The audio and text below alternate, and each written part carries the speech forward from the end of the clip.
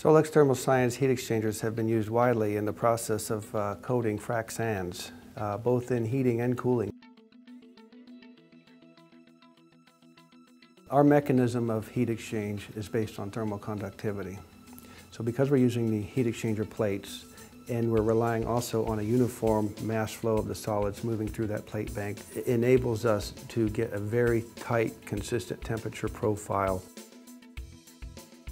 Now, because our plates are vertical and there's no friction, and because we keep a product head of material above the plate bank, the product is always moving in mass through it continuously. The incoming product is hitting itself, meaning there's no wear or abrasion on the equipment.